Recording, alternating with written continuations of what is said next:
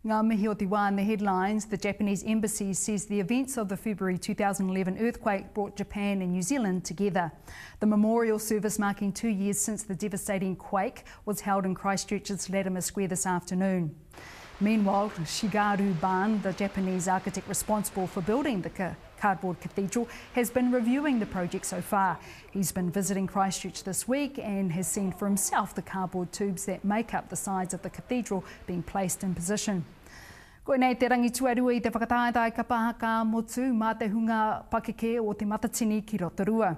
Te kaumawha ngā rōpū uru ki te mura o te ahi ki te pakanga mō te tehi tūnga ki roto I te kōwhiringa toa ka tū a te rā tapunei. Aha kua werāna ngā mahi a hine rehia me ngā haka tāne rore ki runga I te papatū waiwai I noho poku tonu. Te maria I te rima te kaumātahi miniti pahi te kaumārua karaka o te ahi nei mo te miniti kotahi hei whai whakaro mo te hunga I mate I te rū whenua. About 70 Huntly miners turned up at a meeting today to discuss their futures. It comes after Solid Energy announced yesterday that it faces a debt of almost $400 million. The government is yet to decide whether it'll bail out the company, but job losses and a restructure is likely.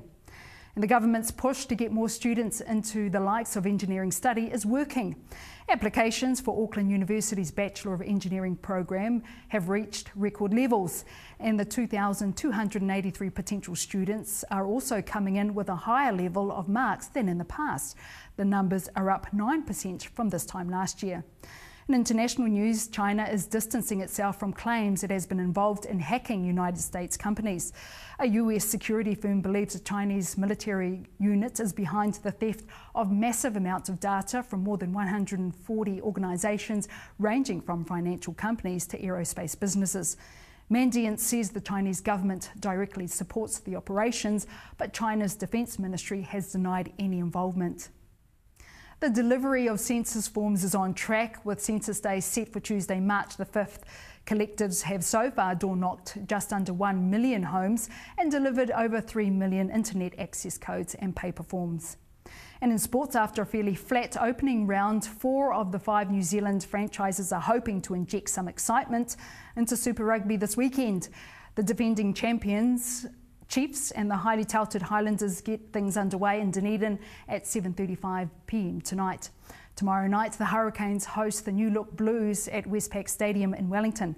Expectation on the Hurricanes is through the roof, while the Blues are in the opposite position, with most predicting them to be New Zealand's conference cellar dwellers. And finally, the Oscars will be presented Sunday night in Hollywood, and one of the nominees is a coming-of-age story set in Afghanistan.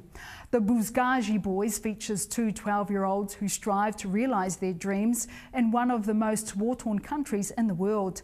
The nomination means a trip to Hollywood and a chance to meet their movie heroes. Ka mau te wehi. Koe rā ngā karere matua mai te whare kōrero o Rima, nuhora mai.